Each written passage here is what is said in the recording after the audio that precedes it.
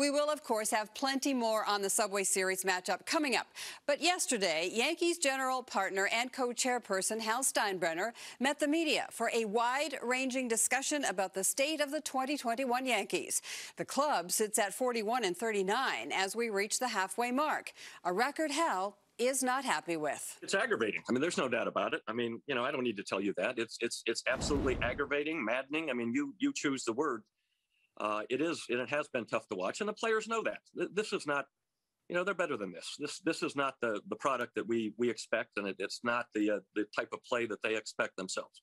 Myself, Cashman, Boone, the coaches. I mean, we're responsible, right? I mean, we're in charge. So at some level, we're responsible for what's going on. But make no mistake about it. I mean, my opinion, the majority of the responsibility, whether it's the responsibility of inconsistent offense or bad base running, etc., that responsibility lies with the players. They're the ones on the field, right?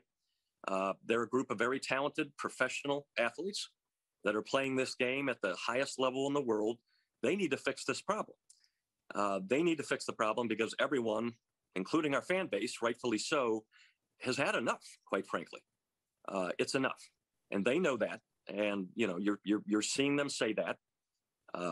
They're taking it seriously. They had a team-only meeting a couple days ago, which in my opinion is always the best type of meeting.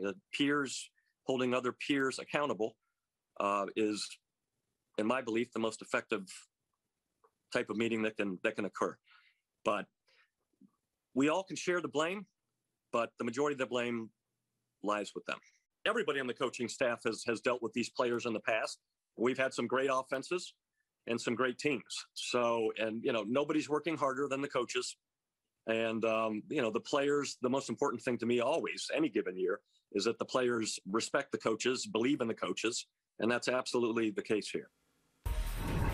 So these Jekyll and Hyde Yankees had a nice stretch in June, but still finished the month under 500 at 12-14. Their offense has started to snap out of what's been a season-long malaise, scoring nearly 5 runs a game, but now it's the pitching staff that has sagged. The team ERA last month was nearly 5. It had been 3.20 through the end of May.